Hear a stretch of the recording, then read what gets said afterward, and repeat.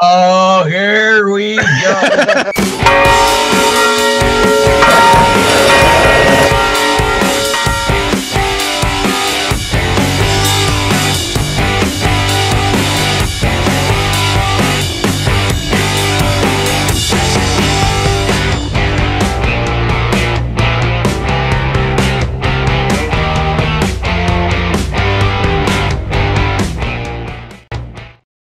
But I would like to thank you all so much for having us out this week. We're really excited to be a part of this summer celebration.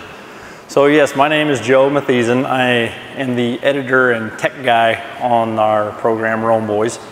A little family background on my dad's side of the family. Well, first off, I'm a 5th generation farmer.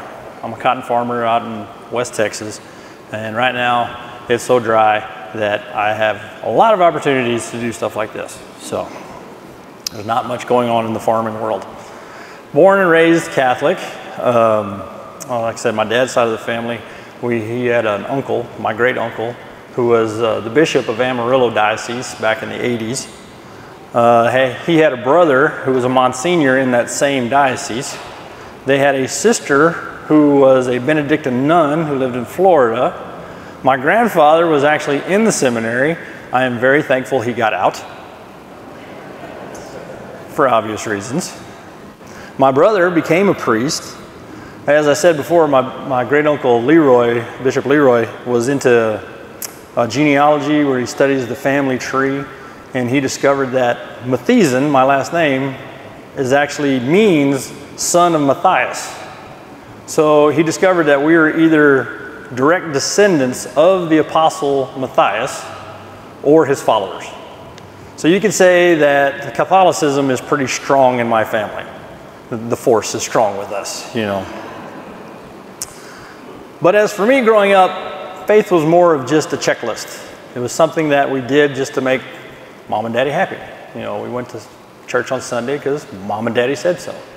Went to CCD on Wednesday nights because mom and daddy said so. Went to youth group because the girls were cute. And mom and daddy said so. You know, so my point is that it was more of my family's faith than it was mine. It was more of a family tradition. I can't say that I really took my faith for granted as much as maybe I didn't really have one. You know, it was just something we did. It was just one of those things. I did it because that's what mom and daddy did. It's good enough for them. I guess it's good enough for me. So fast forward, I met a cute little Brownwood girl, and she was born and raised Baptist, and we got married in 2004. And currently we have 5 beautiful kids, 3 wonderful girls, and 2 insanely crazy boys. But again, my faith wasn't really that important to me until somebody else's faith was dependent really on mine, you know, my kids. So kind of to back it up, when my wife and I got married, she was a school teacher. She was a diagnostician for one of our local schools. And when we had our first daughter, she's like, I can't leave her, I want to be a stay-at-home mom. And by the grace of God, we've been able to make it work, and it's been one of the most wonderful decisions we ever made. And so then our second daughter, JC, was born, and as the years went by, it was time to start thinking about school. And well, my wife, being in public education, said she didn't want her kids going to public school. I said, okay. So she started digging into homeschool curriculums. Again, a wonderful decision we made. We haven't looked back. But at the time, I was like, well, you're the educator, so you're going to have to figure out how to teach these kids. I'll figure out how to pay for it. So again, by the grace of God, we've been able to do that. But sometime in between JC and right after our third daughter, Gracie, was born, we had found, my wife had done the research, and found a homeschool co-op or a homeschool group nearby. Well, I say nearby, it was an hour's drive from our house, back in her hometown. And so we applied to the school, and we got in. One of the things that we had to do to be received into the school was sign a profession of faith. And as I said before, my faith wasn't really all that important to me. And so first one on the list is, do you believe in God? That's easy, check. Do you believe in Jesus? Check, no problem. Do you believe that the Bible is the only revelation we have from God? I knew there was something wrong with that question, but I signed it anyway. And so our kids started attending that school. And it was shortly after our third daughter, Gracie, was born. My wife wanted to stay home with her. I don't know, maybe wanted to recover or something. It was like 2 days after she was born. She wanted to stay home. So anyway, I was asked to bring the girls to school, very nicely. And so I did. And at the time, when I dropped them off, there was a certain field trip scheduled that I wasn't aware of. And I was voluntold to be a chaperone to another church campus down the road that had a traveling museum. Well, it was pretty neat. Went in, saw a lot of artifacts from overseas and all that kind of stuff. But then on one side of the room, they had these kind of cubicle walls, these short little walls, and on it they had these posters of the biographies of the Reformation's kind of key players. You had John Calvin, you had King Henry VIII and Zwingli and a few others. And the last one that I got hung up on was Martin Luther. And I remember reading this bio and thinking, they just had him portrayed as this great hero that saved Christianity from the evil Catholic Church. Something just didn't seem right about it. But again, my faith wasn't that important to me, so I was just like, oh well. So I dropped his kids off back at school, and I start making my way home, that hour drive back to work. Anybody ever had a rock in your shoe? You know how irritating that is, and you just can't keep your mind off of that rock. You twirling it around between your toes, you move it from one side of your sock to the other. Why do we don't just take our shoes off and dump it out right away? I don't know. That was my ride home. It just irritated me to the core that I think it was God really using my pride against me, because I just kept thinking, are they teaching my kids this stuff? I don't know if it's true, but are they teaching my kids this stuff? And it really drove me to do something that wasn't in my nature to do. Study. I'm not a studier.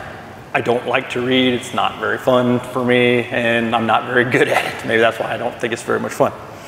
So I started really diving in, and I was reading things that I was not qualified to read.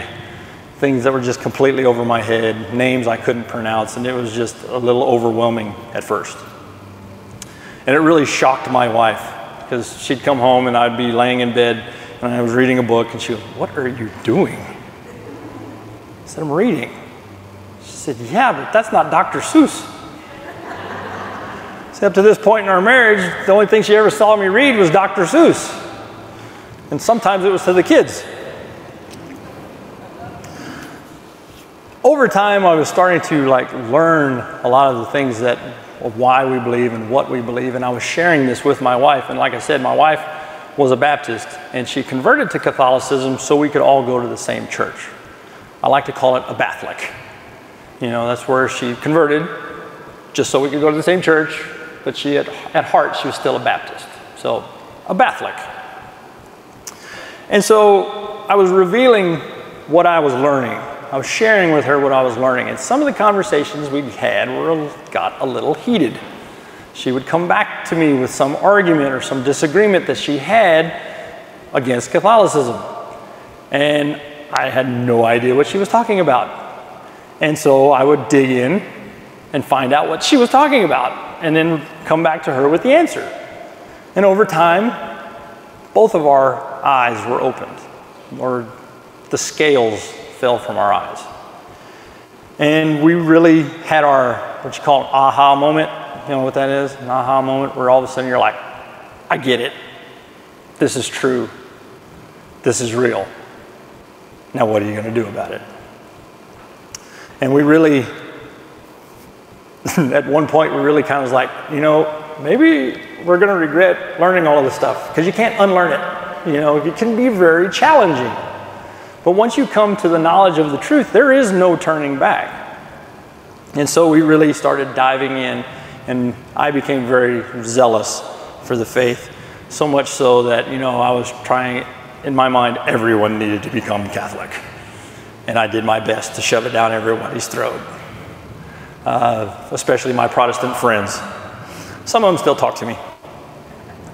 But on top of learning all this stuff, we started teaching CCD, started getting involved in the RCIA program. My wife, we had left the non-denominational school, and she had started a Catholic homeschool group out of our home. And again, but for me, there was this desire to do something more. And then these two guys moved to town. And they had a bunch of kids. We had a lot in common with these guys. They had a bunch of kids, and they homeschooled their kids, and they taught CCD, and they taught RCIA, and we had a lot in common. And we started hanging out. And the same, they had a desire to do something more. And so we're sitting around Tony's table, his kitchen table. I have 5 kids, as I said before. He has 7, 4 boys and 3 girls.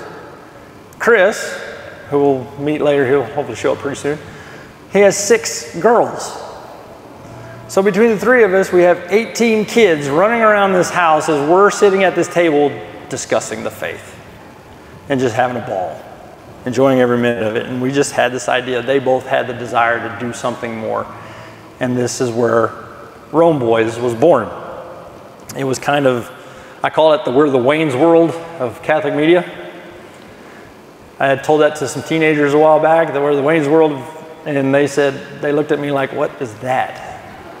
I said, ask your parents. It really made me feel old. But anyway, so on the program, like I said before, I'm the tech guy and the editor, but I'm also the farmer. I bring the kind of practical, no nonsense, get your hands dirty kind of perspective. And yeah, like I like to say, that those guys are the smart guys, I'm the comic relief. But being the farmer, and this talk is called Cultivating the Faith. So do we have any farmers in the house?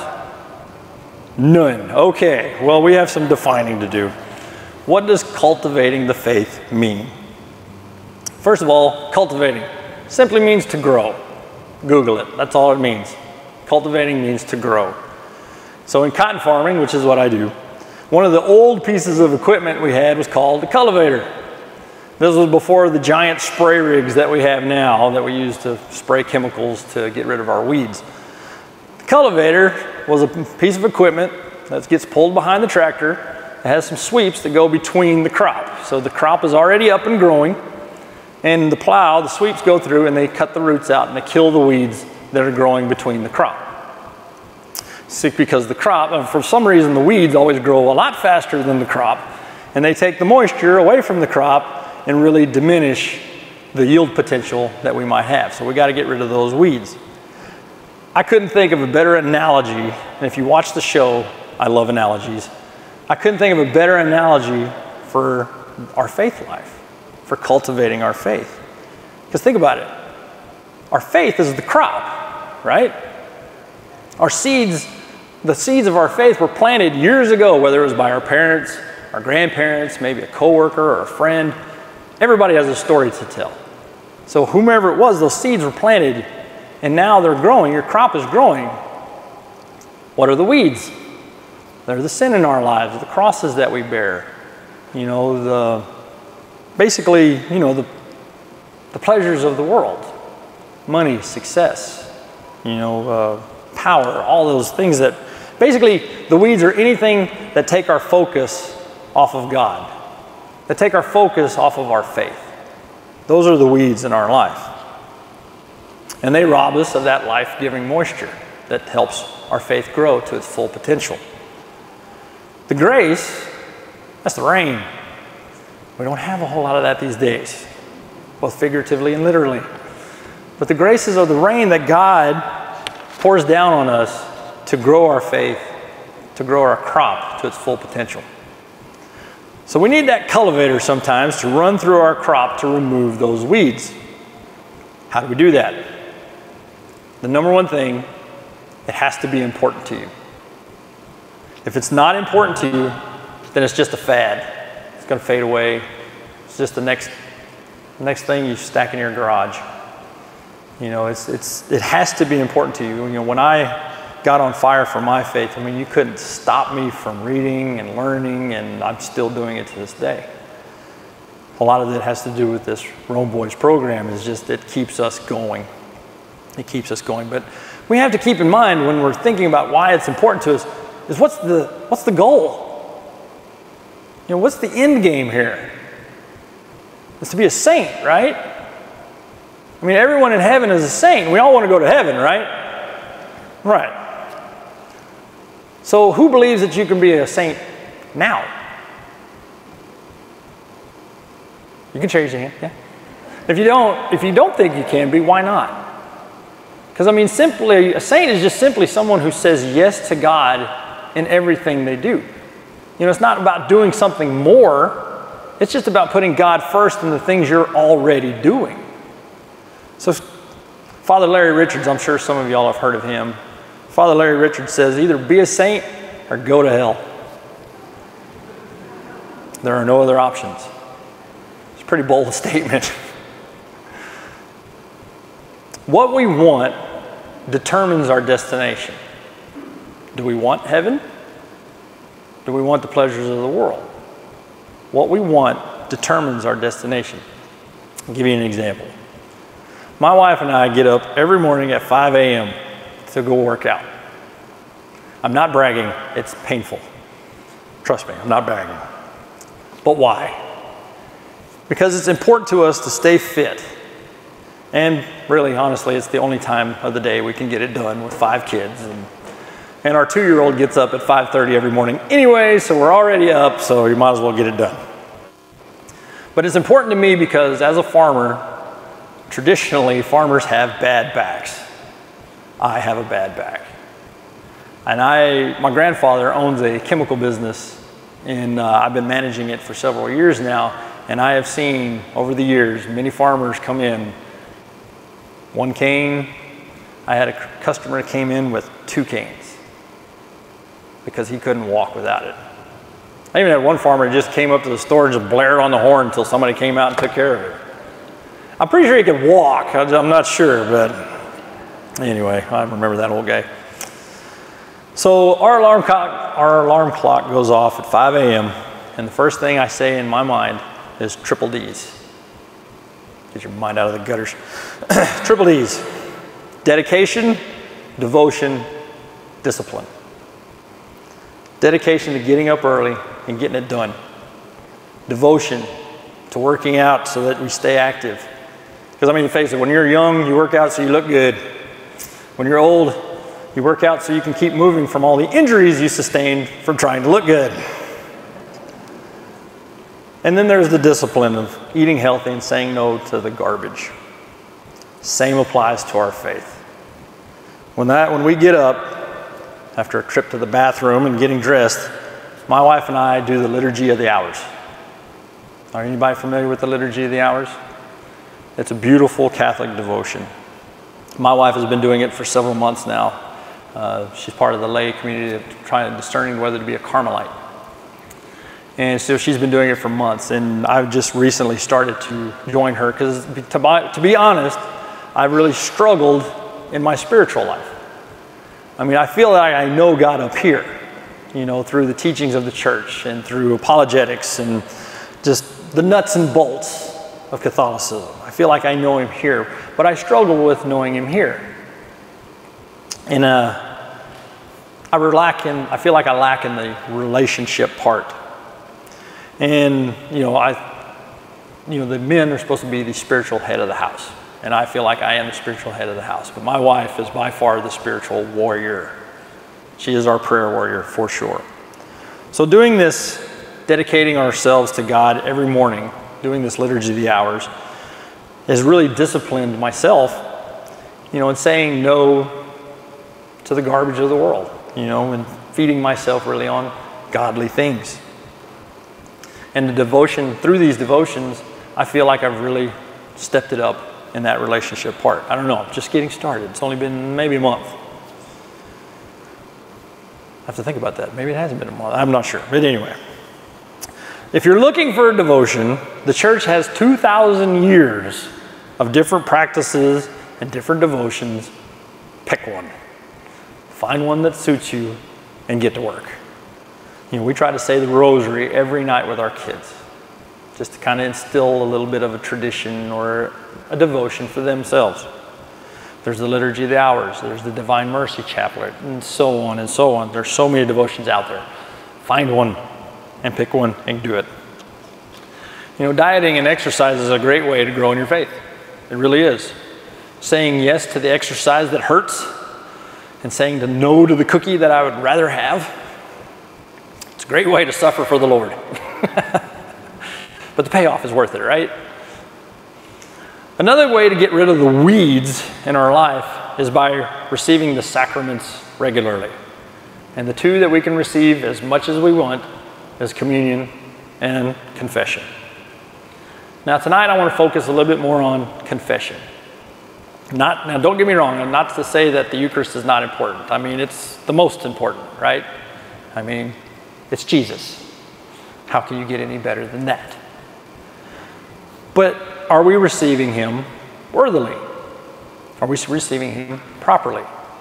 In 1 Corinthians chapter 11, Paul is talking to the Corinthians about receiving Jesus in an unworthy manner, that you eat and drink judgment on yourself. The biggest scandal in the church today, in my opinion, is not what the Pope is saying or not saying. It's not what the priests are doing or they're not doing. It's that the communion line is longer than the confessional line. I mean, let's face it, there is no confessional line. Are we getting ourselves cleaned up to receive him properly? Because as he says in Corinthians, Paul says, if we receive and eat him improperly, we're drinking judgment on ourselves, that we are guilty of profaning the body of Christ.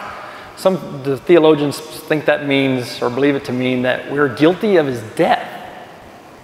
How can we be guilty of his death if it's just a cracker? I got another analogy. Imagine that I have a cardboard cutout, life-size cutout of some politician. I'm not going to name one, but a life-size cutout of a politician. And I take it in my backyard and I use it for target practice. I don't recommend this, especially if the Secret Service is listening. I don't recommend this. But let's just say, for analogy's sake, I use this as target practice.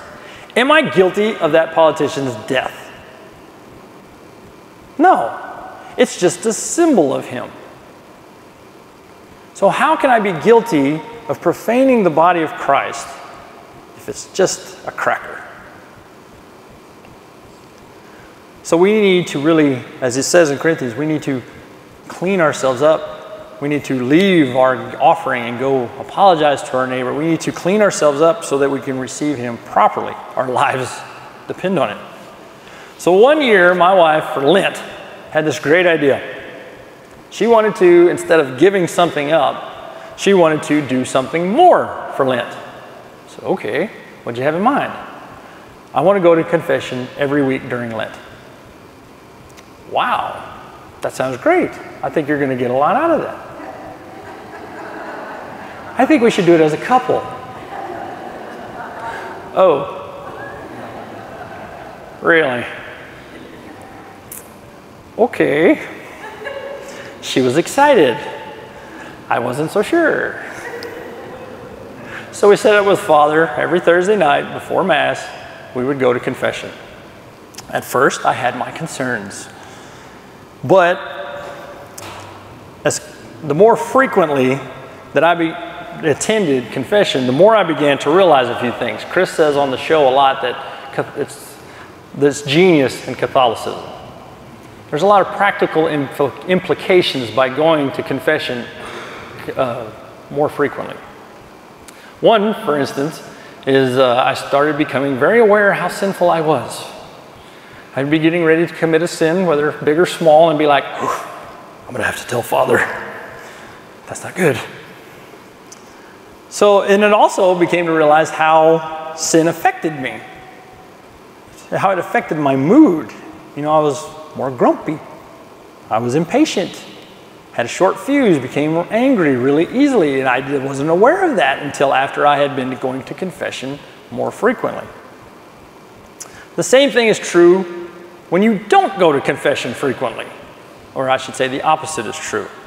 When you don't go to confession for a long period of time, you start becoming numb to the fact that you're even committing a sin, or that sin is even wrong. You know, I'm a good person. God will forgive me. At least I didn't kill anybody. That's a funny story.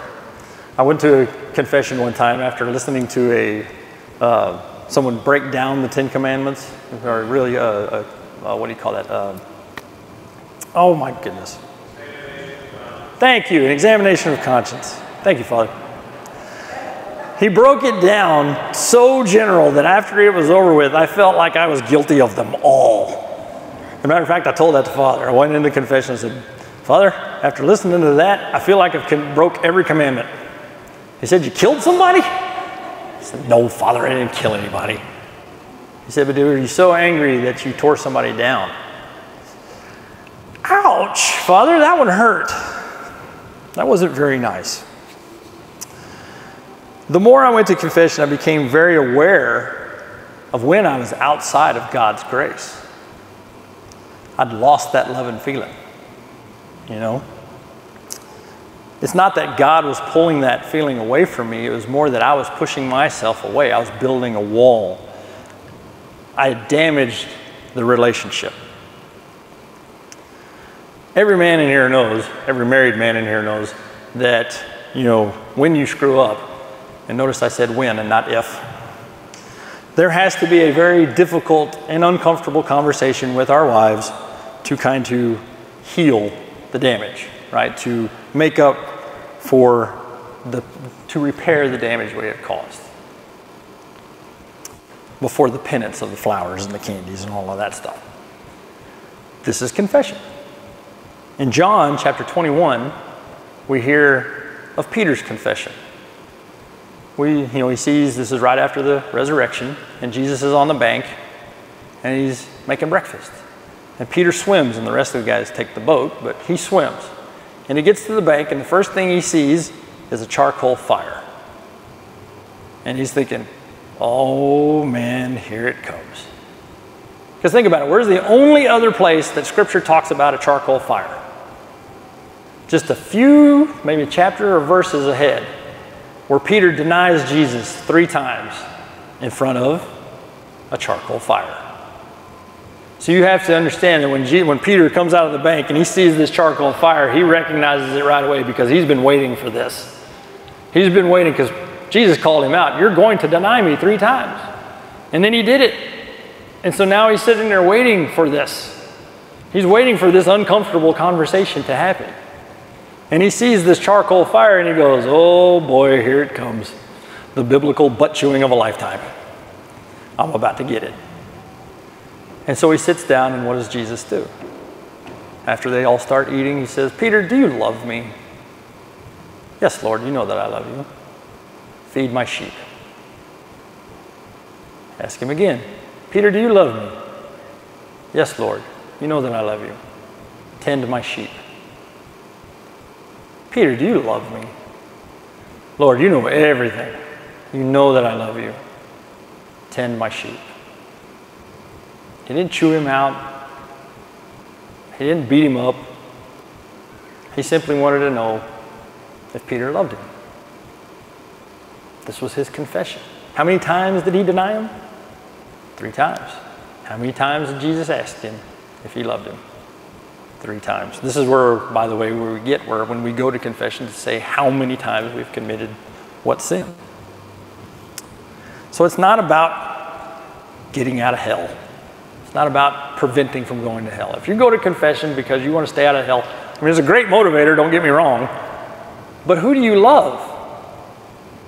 Yourself. You're doing it to keep yourself out of hell. Confession is about repairing the damage that we have done, that the weeds have caused in our lives. The next thing we should be doing to cultivate our faith is question our faith. Now, I don't mean doubt. That's not what I'm talking about. But questioning our faith. Why? Let me ask you a question. How many of you believe that Jesus rose from the dead? You've got to be kidding me. Everybody? Why?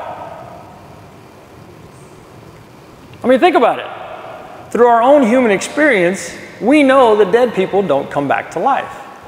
I lost my grandfather in January. I know he's not coming back.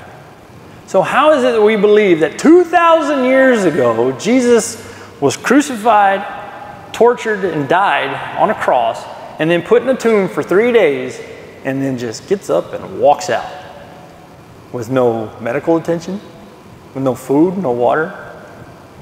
How is it we just believe this? From the witness of the apostles, the witness of the ones who've seen him, right? But let's think about this, because we know dead people don't come back to life. What really happened? I mean, you have three options. One, the Romans took him. Two, the Jews took him. And three, and this is probably what really happened, the apostles took him. His disciples stole his body, right? So let's debunk these real quick. Number one, the Romans took him. For the first 300 years of Christianity, it was illegal to be a Christian. So the easiest way to stop a movement such as Christianity when you have the body is to produce the body. Just throw him out there. Here he is. Y'all can go home now. Same thing with the Jews. They went through a lot of trouble to have Jesus killed. So what's the easiest way to shut him down when they start preaching he's alive? Produce the body. But that didn't happen either. So the third option is probably the most logical. You know, the apostles took his body. Because think about it. Jesus was like the most famous person in the world, even back then. So they could just live off of his fame. They could go to any town they want, get a free room, free meal, and just live off of his fame the rest of their lives. All they had to do was teach a little bit about what he taught them, and then, you know, say that he was alive, that he came back to life, and we're good to go. We're going to be able to live the cush life the rest of our lives. So how is it we believe them when they say they saw him alive? How did they die? Does anybody know? Peter was crucified upside down because he didn't feel worthy to be crucified like Jesus. St. Andrew's brother was crucified in the shape of an X. Let's see, St. James was beheaded. There was a couple of them that were stoned to death. One of them was impaled with a spear. How about St. Bartholomew? Does anybody know that one? You know that one. Any deer hunters in here? No? Anybody ever seen a deer skinned? Yeah, St. Bartholomew was skinned alive. Ouch. Yeah. No one dies for what they know is a lie. Let me say that again. No one dies for what they know is a lie. So you have to understand that as soon as that nail is going through Peter's hand, as soon as that knife starts to cut at the skin and they start peeling it back until you're dead, if there is just a teeny weeny ounce of doubt in your mind, maybe we had some bad mushrooms, maybe we drank too much wine, maybe we saw a ghost. If there's just a teeny weeny ounce of doubt, you're going to holler. You're going to scream, he's buried in Peter's backyard. We'll go show you where he's at. But that didn't happen. Every one of them went to their death proclaiming Jesus to be alive. And not only that, praying for the ones who were torturing and killing them. To me, that is a very creditable witness. We can believe Jesus rose from the dead because they died for it. This is what I mean by questioning your faith. You know, there was a generation that was before us that didn't question their faith. We did it because mom and daddy did it. It's good enough for them, it's good enough for us. Sound familiar? In my opinion, that's bad evangelization. The why is what makes it our faith. You know, faith grows by asking questions. Question your faith. Ask why. Why do we genuflect? Why do we make the sign of the cross? Why do we pray to saints? Why do we use holy water? Why? I sound like my 6-year-old. But maybe we should. Ask why. But we can't leave it there. Once you ask that question, now you have to find the answer. You have to find the answer to the question of why. And with today's technology, we literally have the information at our fingertips. I mean, there's websites, there's apps, there's the catechism, there's books, there's prayers, on and on and on. I mean, there's also YouTube, and there's this channel on YouTube. It's got this guy that's a farmer, another guy that's a teacher. I don't know, sorry, shameless plug. I'll quit. When used correctly, this can be a wonderful tool in growing and cultivating your faith. When used incorrectly, it can be a very useful tool for the devil to plant more weeds. I need to correct a mistake that I feel most of us have already made. I say this because I did. In this analogy of the crop and the weeds, how many of you believe you're the farmer? Didn't question that until I just asked it, did you? We all think we're the farmer. No. We fall into this lie that we are saving ourselves. Jesus is the only one who saves. He is the farmer. We're the dirt. Think about it. Where do you plant seeds? In the dirt. Where does a crop grow? In the dirt. The seeds of faith were planted in us, the dirt, by the Holy Spirit. And He might have used our parents, He might have used our grandparents, our friends, yada, yada. But now Jesus is the one who cultivates us. He's the one that grows our faith. However, He's not going to enter our field unless we ask Him. When we go to confession, when we repent, Jesus removes the sins. He's the one that removes the sins. He's pulling the weeds.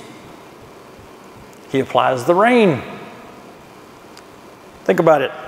When we choose to go to Mass, when we choose to receive the sacraments, to do our devotions, to learn more about our faith, He pours down the graces on us.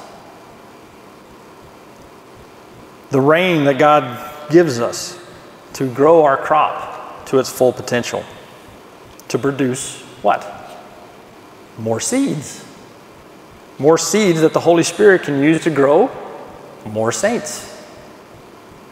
When we follow Jesus, or when we ask Him to come into our field and to pull our weeds and cultivate our lives, our faith begins to choke out the weeds. So that's what happens in the field. When our crop starts growing, eventually, if we keep the weeds out and the moisture keeps coming, that crop will grow, that crop will grow to the point where the weeds will not do any more damage. It can't do any more damage because the crop is too big. The weeds are still there, but the crop can no longer sustain any damage from them. But our faith overcomes those weeds in our life. The saints were sinners. The saints were sinners. But they put their faith in Jesus, the divine farmer, and that allowed them to say yes in everything they did. And that planted seeds of faith in others. Now, you may be wondering, how do we plant these seeds of faith into our children or our fallen away family or our coworkers or friends? Here's some advice on what not to do. You can't shove the faith down their throats. I've tried, it doesn't work. Again, like I said before, when I became really zealous for my faith, everyone needed to become Catholic. I still feel that way, but my approach is different. The best thing that we can do to help the Holy Spirit plant seeds in others is not how much we know about the faith. I mean, that's important. But it's how we live it. How do we live out our faith? It's by being a witness. We believe the apostles, when they say Jesus rose from the dead, by their witness. Let me give you a little example. It's about confession again. Our kids ask us to take them to confession. How cool is that? And it's not because I preached to them and told them how awesome confession is. I hate confession. Honestly, I have a love-hate relationship with confession. I hate going, but I love the way I feel when I come out. Because, I mean, think about it. I'm a guy, I don't like to admit when I'm wrong. Nobody does. I've been married for almost 18 years. I'm getting better. I've had lots of experience. But my kids come to us and they ask us to take them to confession, not by me preaching to them, but because they see my wife and I go. And they see how important it is for us to go regularly. I try to go about every 2 weeks. Not because I'm holy, as Tony says, because I know how bad I can be. But again, it's not about getting out of jail. It's not about getting out of hell free card. It's about a relationship, about repairing damage that I have done. And they see that. And it makes them, it's important to us, so it's important to them. I was wrong. That wasn't a little example. That's huge. My kids are awesome. My 6-year-old wants to go. I mean, he's not really at the age of reason to be able to go, but he wants to go because he sees that we enjoy it and that we go. And Father, he's great. He lets him come in and gives him a blessing. I would love to be a fly on the wall to hear what he has to tell him.